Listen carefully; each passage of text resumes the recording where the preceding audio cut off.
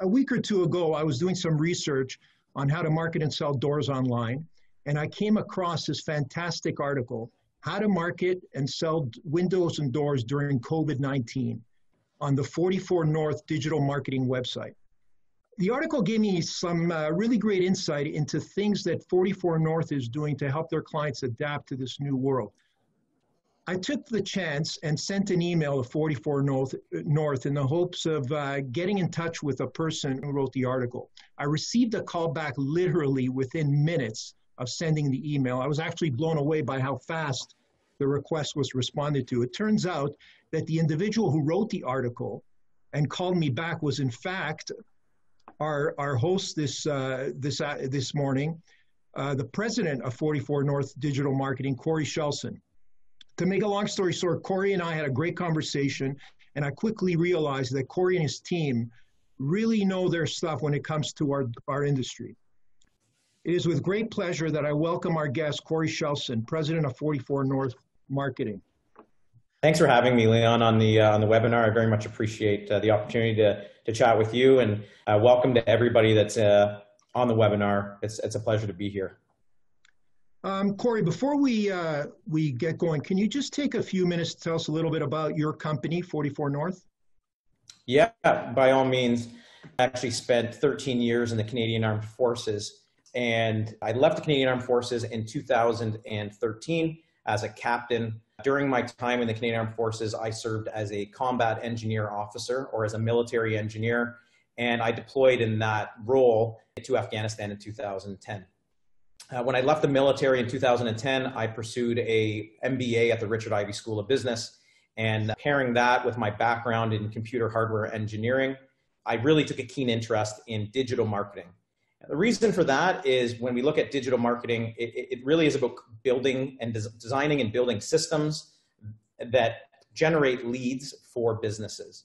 And in 2014, I started 44 North as a business in order to support my then girlfriend, my now wife, to help her grow her fitness business. And we've grown from myself on a laptop doing this part-time in the evenings to a team of 10 full-time staff with offices in both Barrie and London, Ontario. Obviously, our industry is very specific. Tell me a little bit about your experience with window and door improvement retailers.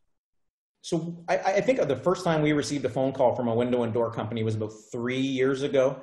Since that time, we've been working with window and door companies very actively. So let's say hypothetically, you want to sell $1 million in net new windows or doors in a period of time. It's our responsibility as your digital marketing partner to figure out what is it going to take to accomplish that, build the necessary digital systems, drive traffic to your website using paid ads or SEO, search engine optimization, or social media, convert that traffic into leads, and then deliver those leads to the window and door sales team so that you can then, close those deals. Okay, great. That's exactly what we're here to do today, to learn a little bit about that. So tell me, what has COVID done to our industry?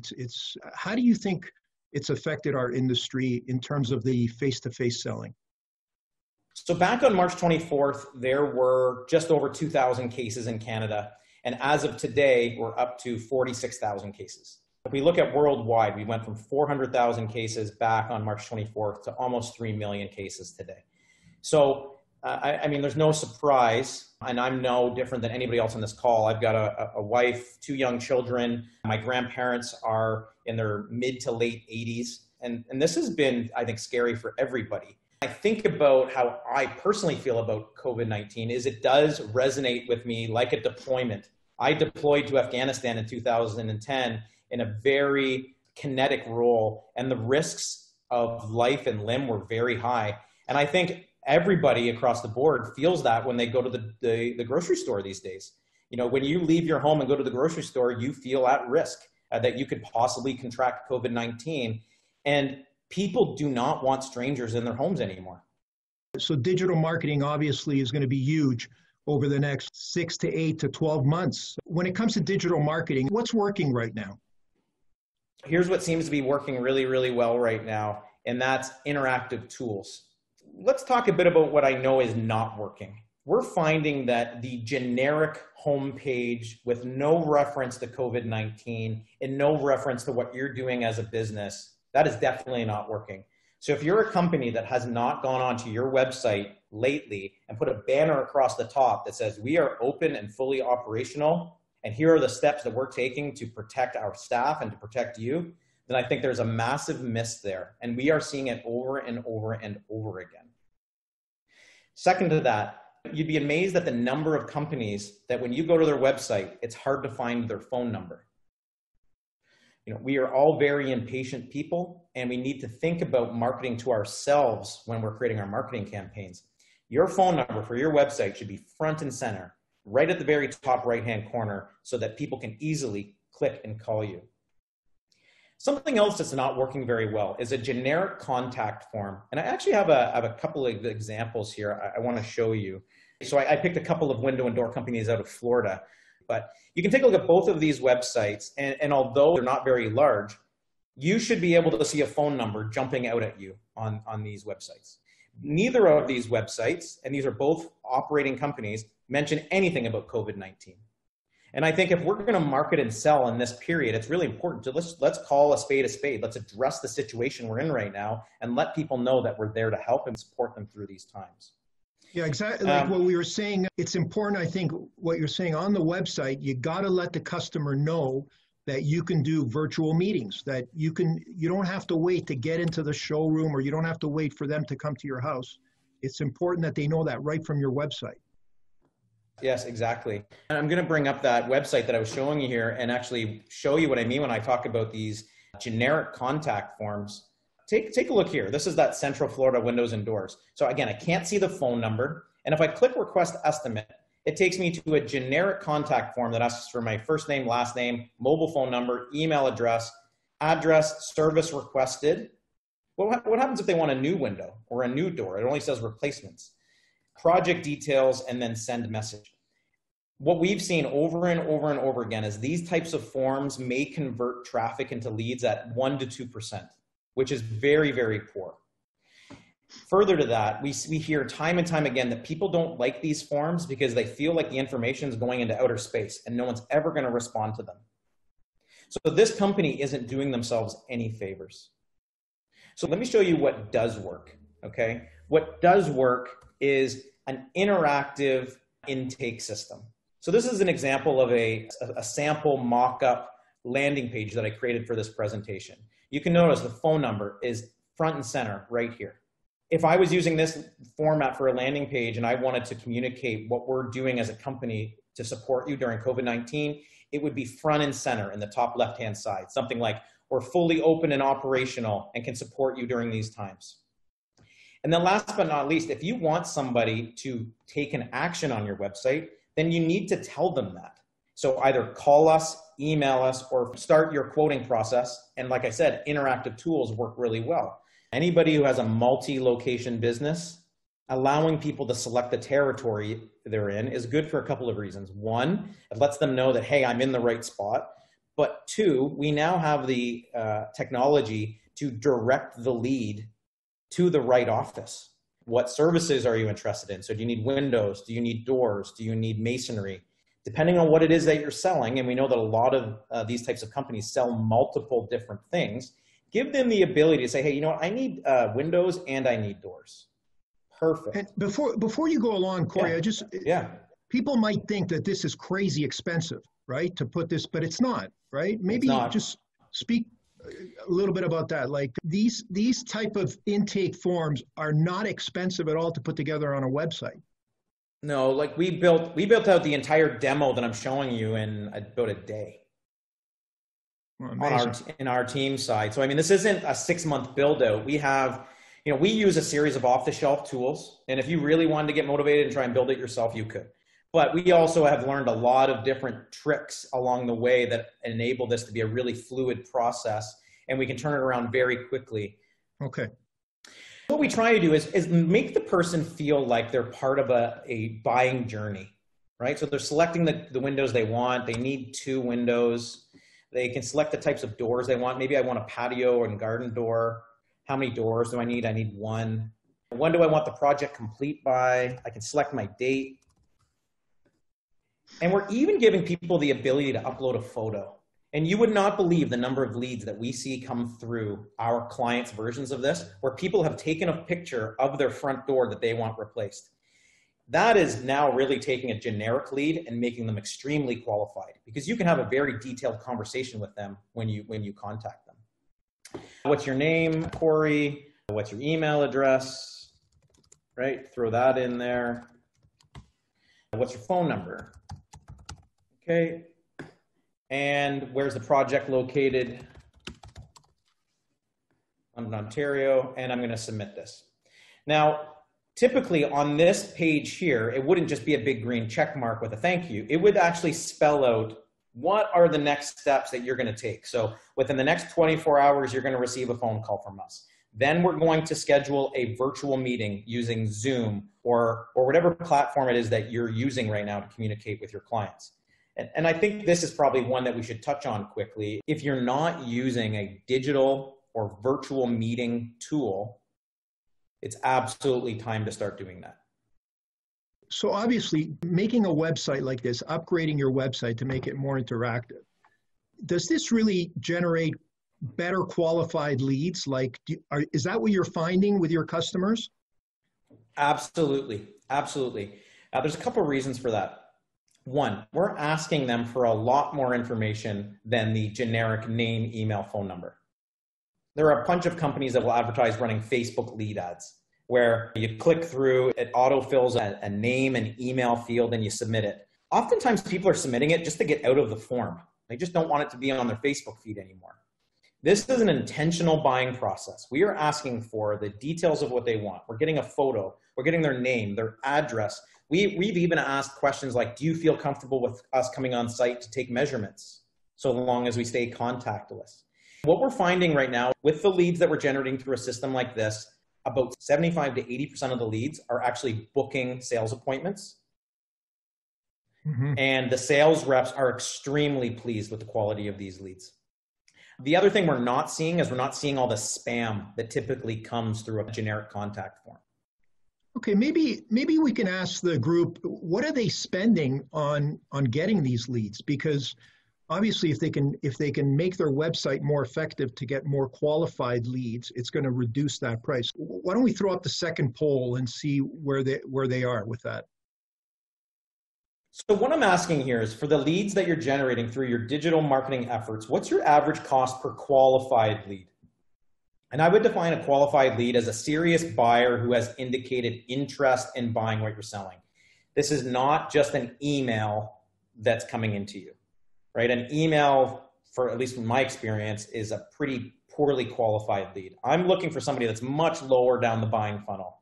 Name, email, phone number, address, the products or services that they're looking to buy. And ideally, you're being able to book 75% of those meetings. I'm seeing a lot of folks saying that they have no idea. And that's not uncommon. I would say the majority of the window and door companies that we come in contact with are reaching out to us because they know that you can quantify this type of stuff, but they just don't know how to do it. Yeah. And that's where we come in, is being able to map every single lead that's generated back to where it came from and be able to say, we spent this much here, we spent that much there, here's how many leads we generated, and here's your average cost per lead, right down to the penny. Maybe after we get everybody to answer, you can let us know the benchmark. What's the benchmark really more from what you were seeing? Yeah, we'll do. Let's share these results. So we've got 26% that are spending $50 or less per lead. We've got 14% that are spending $50 to $100 per lead. 9% that are spending $100 to $150 per lead. Then we've got 5% that are above $150. We've got somebody is spending $300 or more per lead. That's one individual. I don't know who you are, but in that case, depending on what you're selling, I don't know if you're selling a higher end product, that does feel quite high. And then we've got close to 50% of the crowd doesn't know. And I think as a business leader in a window and door company, you need to know these numbers inside and out, because you're going to be able to allocate your marketing dollars to where you're getting the best return on investment. So I'm going to stop sharing this poll and let's talk about those benchmarks. Very first benchmark would be $150 per qualified lead. So the 50% of you that are below 150, well done, right? So I think that's actually 49% I'm looking at. You're $150 or lower, well done. That's where you need to keep working in that space. If you're in that range, you're doing well. Those of you who are $50 or less, you're doing very, very well. And you should back the truck up and pour the money into whatever strategies that you're using, because that sounds great. Now, here's my next point. It's not about just the cost per lead. We need to start looking at what percentage of those leads are converting into sales appointments. If you're only booking 1 in 10 into a sales appointment and you're spending $50 a lead, then that means you're spending $500 per sales appointment. Conversely, if you're spending $250 a lead, but every single lead is resulting in a sales appointment, then you're actually doing much better than the previous scenario. You should be looking at anywhere between 50 to 75% of those leads that come in, you're booking a sales appointment with the decision makers, and ideally both of the decision makers. And then last but not least, for a good lead generation system, you want to be closing a minimum of 1/3 of those presentations. Ideally, you're closing 50%. And that's what we're seeing with leading companies in this space. Oh. So let's maybe talk a little bit about platforms. Okay, we can't see people face to face. We can't get into the home. So tell me a little bit about what are you recommending to your customers, how they can do certain things without actually visiting the home? So number one is it's time to invest in a digital marketing strategy that actually helps people move through the buyer journey. So I gave you an example of a basic interactive intake form. Something like that, if you're not using it, I would highly recommend incorporating. Secondly, I would incorporate an automated text message response when somebody submits their information to you, along with an automated email. The reason for this is when somebody takes the time to fill out all of this information and send it in, they don't want to wait 2 or 3 days for a phone call. If that's the case, you probably will have lost the lead and they will have gone to some other company for a quote. Okay, so getting them an automated text message right to their mobile device that says, "Hi, Corey, this is Leon from Doorplex. I received your information and will respond to you before 10 a.m. tomorrow morning." That level of real-time feedback is very, very important for people these days. My next recommendation would be, once you send that text message, use a software that allows for two-way text messaging, so that those individuals that just submitted all their information in that lead form, they get the automated text responder, and then they can text you back and ask questions. And that software is on the market, and it's very easy to use, and you can train your sales reps to use that quite easily. And then last but not least, I would make sure that you are following up with those leads as quickly as you possibly can. So Leon, you said that you laughed and you kind of giggled at how quickly I called you back. Right? We use the same strategy for ourselves. So when a lead comes in, my goal is to call somebody back within 5 minutes. Amazing. Just as we start wrapping this thing up, what's the biggest hurdle people need to overcome when it comes to marketing and selling during this period? What do you find is the biggest hurdle? I think it's technology adoption.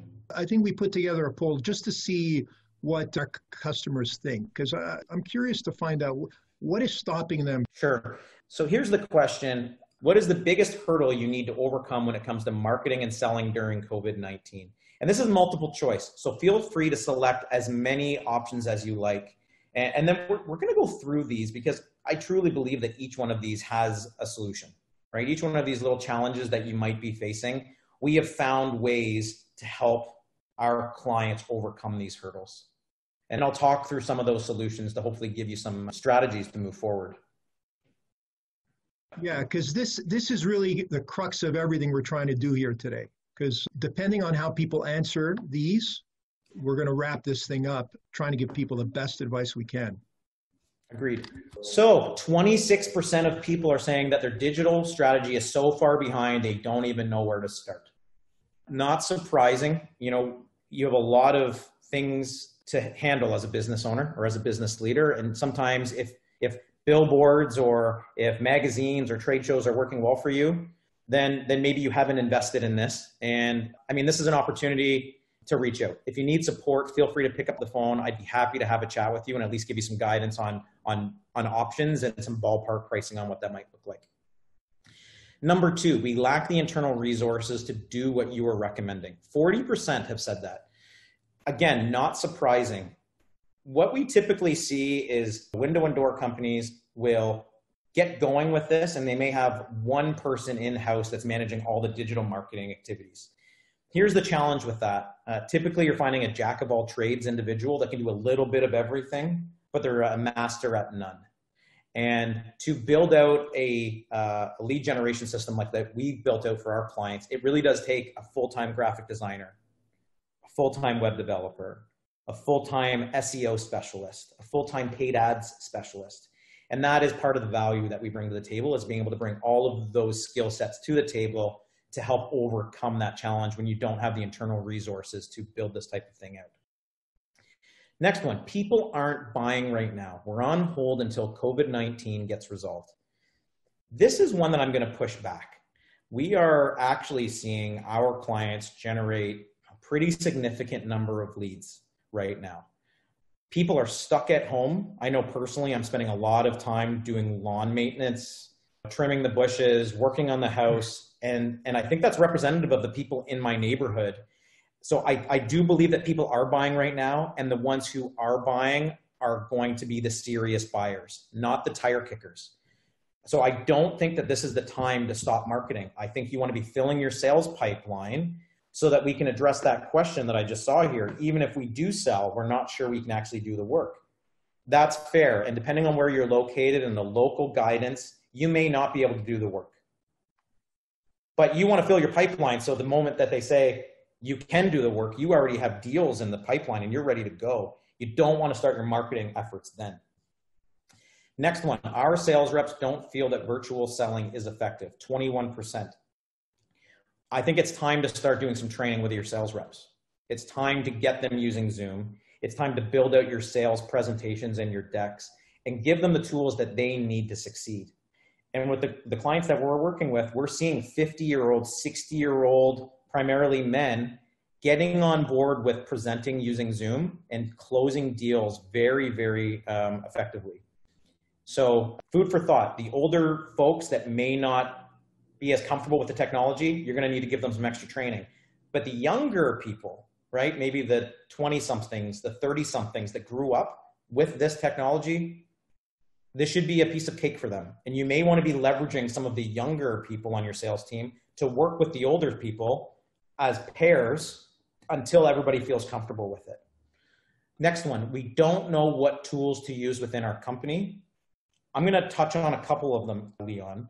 And then the last but not least is we're actually feeling really good about what we are doing and don't feel like we're in a bad position at all. 16% said that. So good for you. It looks like you're probably ahead of the curve on this one, and you should keep doing exactly what you're doing. Let me touch on a couple tools, Leon, that people may want to consider adopting in their businesses. And I'm just going to open up that presentation that I had again, because I've got a couple slides on that. So first one would be information management. If you're working remotely with your team, it's critical that you can share information back and forth. You should consider looking at a Google Drive or a Dropbox solution. It's a great way to get all of your data into the cloud and allow people to pass documents back and forth without them being saved on the hard drives of the computers they're working on. Next would be online appointment booking functionality. There are plenty of options here. You want to look at a tool like HubSpot. If you're using HubSpot for your sales CRM, you may already be using it. Otherwise, you could use a tool like Calendly. Calendly is a tool that costs about $15 a month, and each sales rep can get a little booking page where it has the times and the dates that they're available, and individuals can book sales meetings with them. This is a great thing to build into your marketing automation system so that when somebody requests a quote using your interactive tool, you can send them an automated text message that says, hey, book a meeting with our sales rep at a time that is convenient for you, and we'll connect for a virtual call at that time. You know, people are busy and people like to operate on their own terms, on their own schedule. That echoes my point with two-way text messaging. We have a large client up in Barrie in the real estate space. They've been building homes up there since the mid-1800s. We had to help them generate about 300 leads for their condominiums that they were selling. And they were having a hard time getting people to pick up their phones when they would call. So we said, hey, let's use a text message system. And they've been blown away by the number of people who are asking questions back and forth by text message, to the point where people are even trying to give their deposits by taking a picture of their credit card and sending it by text. That's how comfortable people feel with text messaging. And when people are busy and in the middle of things, people don't want to talk on the phone, but they'll happily respond to a text message when it's convenient for them. Skype calls or your in-person calls, Skype is a good option. Zoom, which is what we're using right now, again, is affordable. And I see more and more people in their off time socializing with their family using Zoom. So you might want to consider picking up Zoom if you're not already. Well, a lot of people don't know that Zoom, first of all, it's a free platform up to 40 minutes. So you don't even have to pay for it. If you want to start, obviously, making this a part of your business, it's worth paying for it. But you could easily do, a product demonstration within 40 minutes, and it's free. So. Mm-hmm. And I've seen recordings of our clients' sales reps speaking to the homeowners, and they're doing a great job of demoing the product by video and asking all the questions, and it's working, and they're closing deals. Yeah. And then they're sending over a contract for acceptance using some type of DocuSign or e-signature functionality, the same thing that you typically see with real estate deals. Right? The days of the real estate agent coming to your house and you signing the paper, they're long gone. So they use DocuSign. But a tool like PandaDoc, very inexpensive, and you can get that PCI compliant digital signature. And again, I think it's about $40 a month or $50 a month, and you can have all your proposals be sent out with digital signatures. So again, the idea that you actually have to go to somebody's home, I don't buy it. I think we can all adapt to this. And even if you have to, I mean, we're talking doorplex, we're talking doors. What's stopping you from saying to the individual, do you mind me coming to your property? I'm not going to come inside. You don't even have to open the door, but I'd like to just come take the measurements of your door from the outside. And if that's what you need to do, I think you have all the information you need to win deals during this time. Yeah, one of our customers actually, just to share what they've done, they've got a form that they've created where you can actually get the end user to actually take measurements on their own. Obviously, all they need is length and width. Obviously, before installation, we need somebody to go out there and do the final measure. But at least through the quoting stage, the customer can actually fill out a very, very simple form, and you can get them a quote that's going to be pretty accurate. I would say 99% accurate. And then at least that gets you all the way through before the final measure has to be done, before they actually sign the contract. Yeah, exactly. I mean, we don't need down to 1/1000th of an inch for quoting a door, right? Is this a 30-inch door? Is it a 32, a 34, a 36? And as long as you get rough dimensions and using an interactive form, if you're just selling doors, ask them, what is the width of the opening and what is the height of the opening? Yeah, and it's even easier for windows, right? There's less options for windows. Length and width, and you could probably you could demo on a Zoom session, and you can give them a quote easily. Mm-hmm. Okay, just before we wrap up, first of all, this has been incredible. I think it's really given our customers a feel for what they can do to kind of, over the next couple weeks, as we're still kind of waiting for some of these restrictions to be lifted. Over the next couple of weeks, they could definitely make, with their website and with these materials, start getting comfortable with all these platforms. Mm-hmm. We're going to be in this for probably the next 8 to 10 months, 12 months, for sure, probably till the end of this season. So definitely the more we can do right now to get ready for that is going to be huge. So first of all, I want to thank you because I've learned a tremendous amount just listening to you and kind of getting your feedback. Before we sign off, if there's any questions, you can post them now. And we got Corey sitting here in the hot seat, and let's take advantage. So why don't I take a minute and I'll try and rapid fire through these questions as best I can. So the first one, is there a plugin that works well with WordPress that you know of for interactive forms? Yes. Check out Typeform. There's your answer. Go check out Typeform, and there is a monthly fee, but it does integrate with WordPress quite well. Next one, do you build websites and set up the things you were talking about in this webinar? We absolutely do. And I mean, Leon, I appreciate you having me here. I think what you're doing at Doorplex to support your customers is absolutely fantastic. You are leading the charge in terms of providing value-added services to everybody that's on this call. And I appreciate you bringing me into the loop. I've tried not to make this about 44 North digital marketing. I've tried to make this about bringing value to you, but absolutely, we're no different than all of you. We are trying to survive COVID-19 and prosper and get to the other side with all of our employees employed. And we are doing quite well. However, if anybody needs support, I encourage you to reach out to me, and happy to have a conversation with anybody free of charge to see if we're a fit. Is there a specific text message program that you use? Yeah, check out a tool called Sales Message. Very good tool, allows for that two-way interactive texting. How do you recommend we handle an unknown date to do the work? I think it's constant communication. Yeah. Open, honest communication, being as transparent as you can. If you could have even a weekly check-in with that individual that said, hi, so-and-so, just wanted to give you an update. Still don't have any new news. However, we have you at the top of the queue. The moment we get government approval, we're going to give you a firm date. I think that's all we can do right now. Yeah, Thoughts, exactly. Leon? And going back to what you were saying about groceries and all that, my wife put in an order for groceries yesterday that's coming next Monday. So when she could go to the supermarket and get it right away, people realize we're dealing in a very different period right now, and they're going to be very understanding in terms of when that product is coming. But so obviously that they're going to be understanding. So we got to get out there, quote, order the product, and then we'll install it as fast as we can. Perfect. And I think we got one more. What tools do you use to generate leads, and which ones would you say are the best nowadays? So without risking making this a 45-minute answer, I'm going to give you the high-level blueprint. So here's how we do it. We create a conversion optimized landing page, which is similar in terms of what I showed you previously. It's very important that when you're going to drive traffic to a website, that it is bulletproof, easy to understand what it is that you're selling. The days of long paragraphs of text, long gone. Don't write text for the sake of trying to rank for Google. Keep it super simple. Tell the individual exactly the steps that they're going to take so that there's no question about what they're doing. Your job here is not to sell the window and door. Your job is to get them excited, to get them to reach out to you.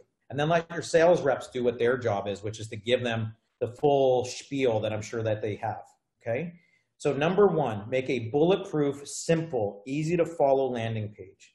Number two, use some type of interactive or advanced form. It works very, very well. And then third, make sure you auto-respond to those leads as quickly as you possibly can by text message, email, and phone. If you do that, then you're gonna hopefully reduce the chances that they go to one of your competitors and get their quote. Once you've got that whole system built out, make sure that all of the data that you're getting is getting sent into a tracker like this, okay? Like an Excel sheet. This is Google Sheets, or something more advanced like HubSpot, or maybe your own sales CRM. And the reason for that is you want all of your leads to be tracked in a single place. And then last but not least is once you have your system built and you're tracking all of the data, then start driving traffic to the system using paid advertising, okay? You can use Facebook ads, Instagram ads, YouTube, Google ads. Those 4 different channels to get traffic to your landing page work extremely well. But make sure you're testing different ad copy to figure out what messaging and what images work the best. Track every piece of data you can. With the clients that we're working with, we know every single phone call that's generated. We have a phone call recording. We know where it came from, how much it cost to get that phone call. For every single lead form submission, we get about 15 points of data. Again, we know where it came from. We know which ad generated it. So at the end of the month, we can roll that up into a report that says, here's how many leads we generated and here's what it cost. So again, if you have any questions, please feel free to reach out. I'd be happy to talk about a specific implementation for your business.